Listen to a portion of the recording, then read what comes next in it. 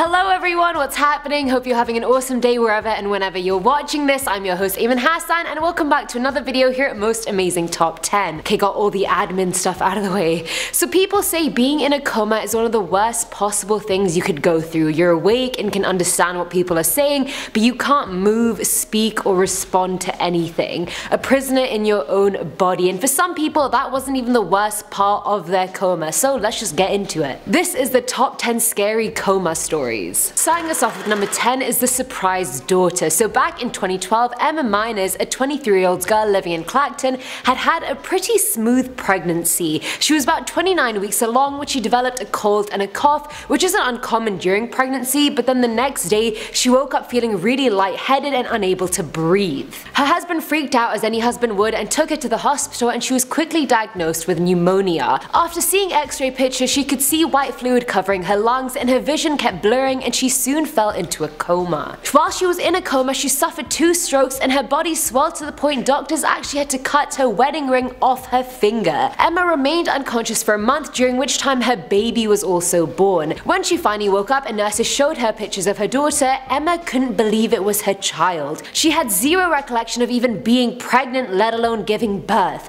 Literally imagine going to sleep pregnant and waking up not. That's scary. Emma was just surprised that even while unconscious, her body still knew what to do. Well, the female body is an incredible thing, Emma. Coming in at number 9 is the amputation. So this one's from Redditor Real Basilisk, I like the Harry Potter shout out there, who said her mother was in an induced coma for many months. During the coma, surgeons had to amputate both her legs due to sepsis, so already that's one reason she was gonna freak out as soon as she woke up. But when she actually did, the user asked her about it, and she said she had no idea of her surroundings, but she had a lot of horrific vivid nightmares of demons and vampires chewing off her legs and her trying to escape. The pain was real, she said. She felt it, and that they even left her there bleeding with no legs. I can't even imagine. Even if she knew it wasn't real, imagine how relieved she must have been, probably waking up and being like, oh thank god my legs are there, but then they weren't. At number 8 is the alternate reality. So this one's from Reddit user KnitLab, who said her dad entered into a 2-month coma a few years ago. They started talking about his experience a few months ago after he woke up, and he told her how he had dreamed or hallucinated that he had lived for 10 years during that 2-month period. He traveled the country, met people, did all sorts of things, and everything was very vivid. So when he did actually wake up and go home, he said it would really throw him off when he met people he hadn't seen since before the coma, and they hadn't aged 10 years because that's what he expected to see. Can you imagine living your life for 10 years but only 2 months going by? How many lifetimes can you fit into that? You could do everything you ever wanted to, even though technically it wouldn't be real, but you could still experience it, sort of. Filling at number 7 slot is the bilingual. Back in 2012, Aussie-born Ben McMohan fell into a coma after being in a car crash. The coma lasted a full 2 years, and when he woke up, he said the first thing he saw was a nurse of Asian descent speaking to him in Mandarin. And somehow, miraculously, I don't know how, Ben could answer her back in fluent Mandarin. He could even write it. So Ben, asleep in a coma, somehow managed to learn one of the hardest languages in the world in his sleep, and here I am struggling to even speak English in this damn video. I'm pissed. Okay, not really. I definitely wouldn't choose to be in a coma just to wake up fluent in a new language, but still. Ben had previously been to China before and studied a bit of Mandarin during high school, but he was never fluent until this episode. Would I give up 2 years to learn a language? I don't know. Now at number 6 we have Anon. So Anon was in a car accident and broke parts of her neck, hip, and clavicle. She was in a coma for 2 months, and people thought she would wake up either paralyzed or be in a vegetative state forever. When she did finally wake up, the first thing she saw was a happy birthday banner right in front of her, and the first thing she thought was, how old am I? She started becoming erratic, and she was convinced she was 60 and that decades had passed. Honestly, if I was her and I saw that, I would probably think the same. She even tried to go to the mirror to look at herself, but she couldn't walk. She then tried to scream so someone would come and help her, but nothing came out. She was lost for what to do and was freaking out that she had lost so much of her life. But she opted for a simple solution. She looked at the back of her hands to see that they hadn't aged much at all, so then she guessed perhaps only a few years had gone by. I mean, that's better than a few decades, right? The coma actually in reality only lasted 7 months, but I think anyone would be terrified waking up in that situation. Coming in at number 5 is the alligator. So this one's from Redditor ZoldbergBot, and it's about their dad. They said their dad spent a total of 6 months in a coma, and the whole time he thought he was in a sewer underneath his favorite bar. Inside the sewer it was just him and an alligator. People were walking above the sewer gate, they were throwing cigarette butts down there, but that didn't matter because all he could do was just stare at this alligator. Like, he didn't even take his eyes off of it. Did he blink? Who knows? He knew if he made a sound he'd get attacked, and it didn't occur to him that maybe this wasn't real, or why was it always nighttime, or why couldn't anyone see him when they looked down. But none of that even mattered because that was just the reality he had to live through for 6 months.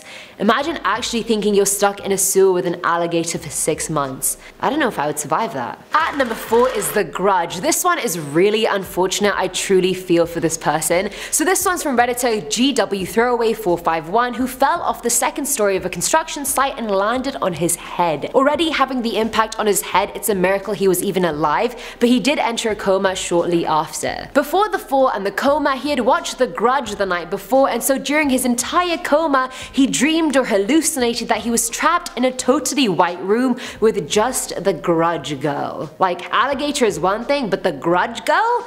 You're testing me. She didn't hurt him or do anything, she literally just stood there and refused to move. I couldn't even stand seeing her on my screen for the time that I had to, so I can't even imagine being stuck in a room with just her with no way out.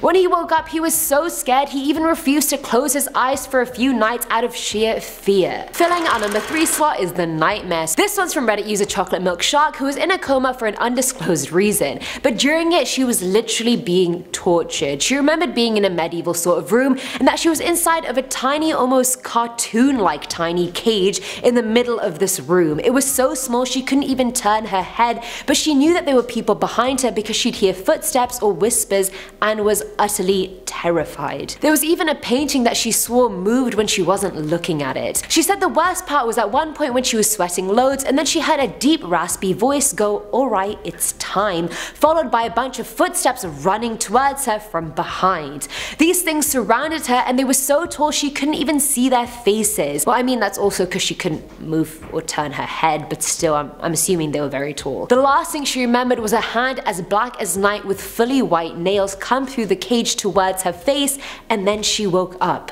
And it was all a bad dream. I mean, no, it actually was. In real life, it was just her 7-year-old niece who was moving her hand over her face, but clearly in her mind it was distorted to that menacing of a degree. That's actually like living in your own inescapable nightmare, and how many times have I said that about these cases? I feel like I say that about every single one, but it's true. Now at number 2 is Sarah Thompson. So back in 2012, Sarah had a blood clot in her brain that made her fall into a coma for 10 days. But when she woke up 14 years in the past. Yes, Sarah believed it was 1998 when she woke up, and she thought her favorite band was still the Spice Girls and that Michael Jackson was still alive. In 1998, Sarah would have been 19, still married to her previous husband and having just given birth to her first son. So fast forward that in 2012, when she actually did wake up and her 2 other children came into the room with her new husband, she had no idea what was going on. The boy she had just given birth to was now magically 14 years old, and she had zero recollection of the other 2 kids, and she thought her husband was a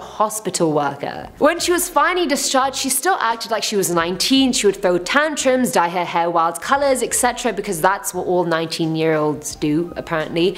It took a while, but she did end up readjusting to the present time and re-falling in love with her husband. No news of whether she ended up remembering her other 2 kids or not, but I really hope she did, because if I was her kid, I would feel really slated about this. And finally, at number 1 is Haley Poutre. Now this one is sad and scary at the same time, so bear with me. At the age of 4, Haley was separated from her mother because her boyfriend was sexually abusing her, and she went to live with her maternal aunt Holly and her boyfriend Jason. Massachusetts Social Services got many calls about Haley's well-being in this time, saying the now 8-year-old was always covered in bruises. When investigated, Holly just said Haley bruised herself. You know how kids do, they fall over, they bruise themselves. It it was believable. At the age of 11 though, she was taken to the ER because the couple said after exhibiting flu-like symptoms, she became unresponsive. Under x-rays and examinations, doctors found that her brainstem was sheared, she had broken teeth, many lacerations and contusions, and multiple burns at different stages of healing. And the couple was then arrested and charged with battery and assault, but then Holly was released on bond, during which she made a suicide pact with her grandmother and then killed herself. I know this is taking many turns, but just stay with me. At this point, Jason is now her sole de facto parent, and he chose to keep Haley on life support because if he didn't, he would have been charged with her murder. Physicians wanted to remove her from life support because they believed she was virtually brain dead. The state approved this, and the day she was meant to be removed off life support, she became responsive and woke up. Perfect, brilliant timing. The order was cancelled and she got a lot better. Haley is confined to a wheelchair but can speak through a letterboard on it, and 2 years after waking up, she testified at Jason's trial and he was sentenced to 12 to 15 years in prison. And I say he definitely got what he deserved, but don't worry, she's living a happy life with her foster parents now. And that's it for today's video, guys. Thankfully, I've never been in a coma, but I get claustrophobic really quickly, so if I was in one of those situations where I could hear everyone but I was trapped, I actually think I would lose my mind, no question. So I really do feel for everyone on this list. But anyway guys, let me know your thoughts in the comments below. As always, I'm your host Eamon Hassan, and I'll see you in the next one. Bye!